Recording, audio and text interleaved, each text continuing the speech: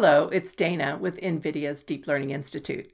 I'm going to share with you how to set up your Jetson Nano developer kit with JetPack for the very first time. Once you do that, you'll be able to download and install Docker containers and run lots of applications, including the projects for the free DLI course, Getting Started with AI on Jetson Nano. Let's get started. The original Jetson Nano developer kit looks like this, or like this B01 version that came out more recently. They're very similar, but the B01 has 2 CSI camera ports instead of 1, and the jumper location for the barrel power supply is in a slightly different location to accommodate that second CSI port. And now, there is another. This Jetson Nano 2GB developer kit just arrived. This is the one I'm going to set up right now. The 2GB version does look a little different. It has 2GB of RAM instead of 4GB, and there are some differences in the ports.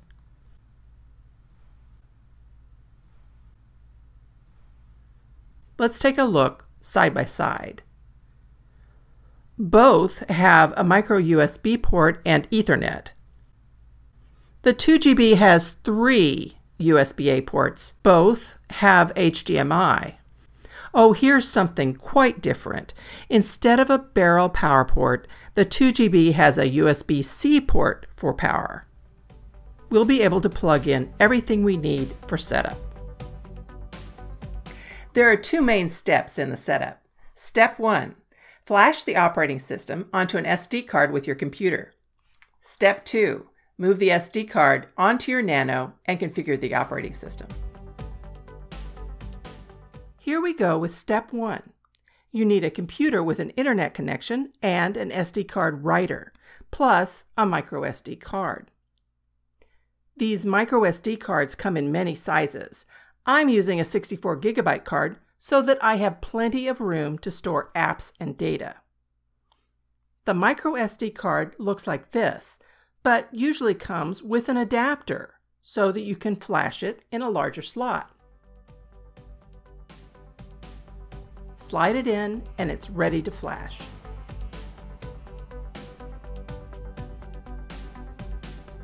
Okay, so we've got the card, but we need the JetPack image to burn onto it, and we need the software that allows us to flash. So that's what we'll do next. I'm here on the Jetson Nano Developer Kit site, and there's lots of great information here for me. Technical specifications, all sorts of user guides, and some videos and blogs. But what I'm looking for right now is the JetPack SDK. That's where I'll find the image that I need to download. So I'll click over to that.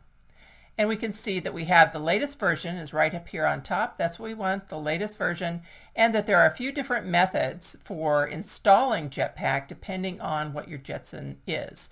So for the SD card image method, which is what we're using, there's one right here for the Jetson Nano Developer Kit, and that's what we want.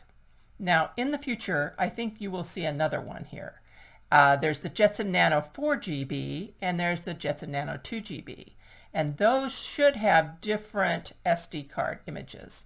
But even though I have the Jetson Nano 2GB that I've already shown to you, I'm a little early to the party and it's not here yet. So I'm going to show you how to do this with just the regular Jetson Nano Developer Kit download and burn, and the process is exactly the same. So the first thing we do is download the SD card image. Just click the button, and we'll determine where we want to save it. I'm going to put it on my desktop to make things easy and save it. And if you look down here, which you probably can't see very well, but it says that it's a 6GB file. So this is going to take a while depending on your download speed.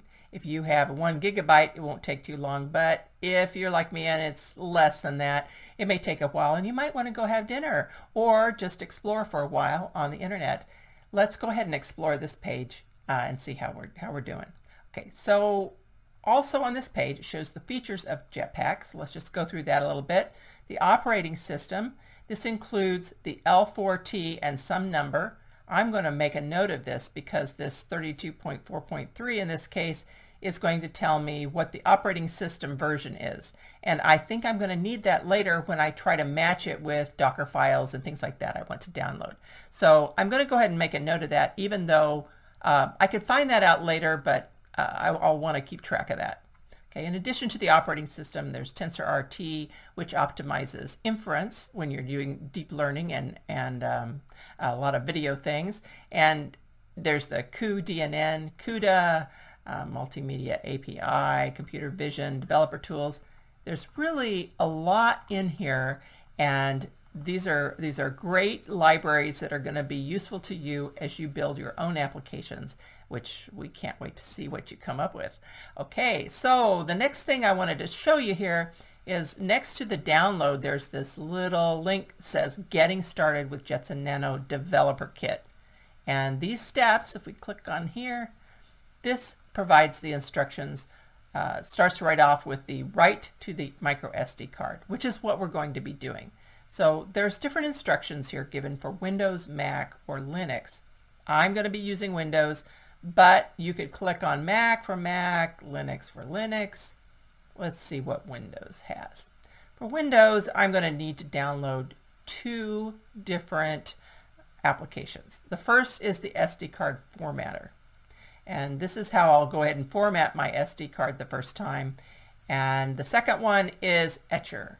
Etcher by Balena. Balena Etcher is a utility for flashing SD cards. And the Mac and the Linux also have versions of Balena Etcher. So that part's going to be the same regardless of your system. Okay, let's see how we're doing. Still a ways to go. Why don't we just fast forward? The image download is complete. My SD card is in the slot, and I've also downloaded the SD card formatter and the etcher. So I'll go ahead and format the card. Yes, I do want to do that. And here's the card is in my D slot. Just take a quick look, make sure I don't format something I don't want to format, and quick format. Yes. There we go. And it's done. Good. Next thing I want to do is open up the etcher.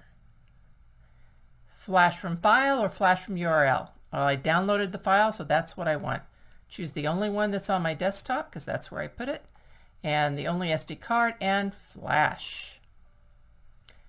Sure you want to do this? Yes, I really, really do. Starting.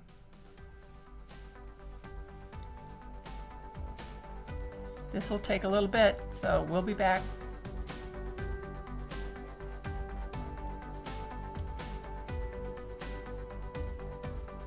On to step 2, configuring the operating system on the Nano. I'll take the flash card and put it in the Nano. The metal part should be pointing up and in. Slide it into the slot and push it until you feel a subtle click. There are two ways to do this part. One is headless, which means by logging in remotely, and the other is graphical. For the graphical method, we need a monitor, keyboard, and mouse. So I'm temporarily using my main system monitor, keyboard, and mouse just for setup. I won't need it later. If you don't have these devices available, you can still set up your system using headless mode with a few extra steps. More information on headless configuration can be found in the DLI course. Now I'll power it up using a USB-C 5.1 volt 3 amp power supply.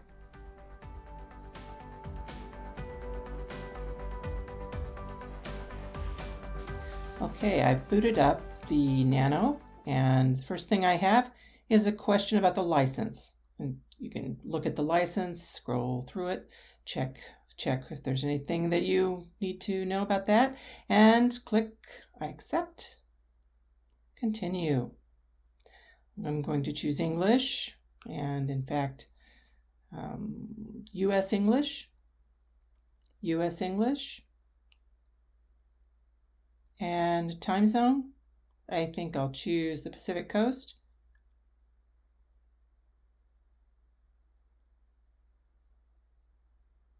And a name. Well, I'm going to put NVIDIA just all across the board because it's easy for me to remember. It's a weak password, but I'm going to do it anyway. And this shows the size. It's going to expand to the full card size. That's what we want. Continue. And this is going to take a few minutes, probably 4 or 5 minutes.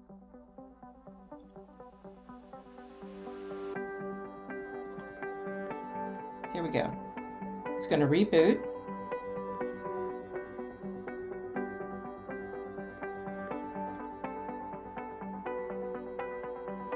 This is a lightweight desktop. It's coming up. NVIDIA, and there it is. Okay. First thing I want to do, I think, is maybe open a terminal. And I'm going to check and see what the swap looks like. We need a 4 GB swap to do some of our deep learning exercises later. So let's see what's there. Well, the swap says it's about 1 GB, and we want 4 GB. So I'm going to have to change that. I've got a few commands here that I'm going to have to do. This is a kind of geeky, and with your setup, you may be able to just tell it right out that you want 4 GB. Okay, first I'm going to disable the ZRAM.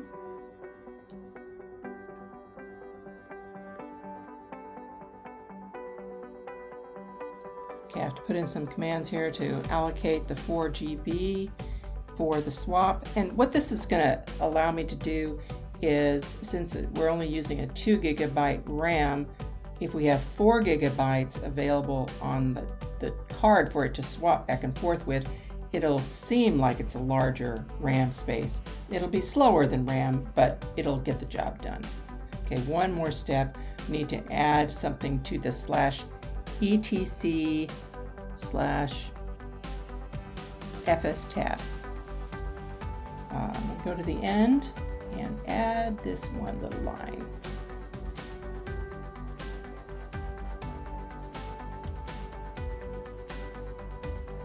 This information will all be available to you in the course information, but hopefully you won't have to do all of this every time.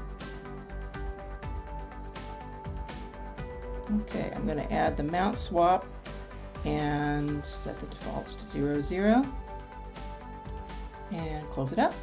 Okay, now I'm set. :WQ to close.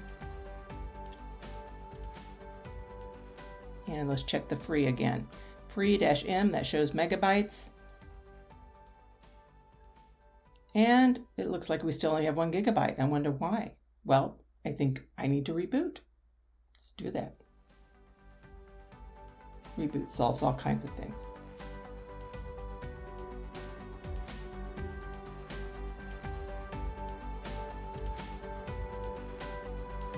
Try again. There it is. Swap is now 4 GB, just the way we set it up, and that's going to make things better for our deep learning projects. Great! We're all done setting up the basic Jetson Nano system. Now you can either continue using the monitor, keyboard, and mouse, or disconnect them and use SSH instead in order to install additional applications and Docker containers for your system. Now, be sure and sign up for the Getting Started with AI on Jetson Nano DLI course and do some cool projects using a webcam. To learn more, visit nvidia.com/DLI or email us at nvdli@nvidia.com.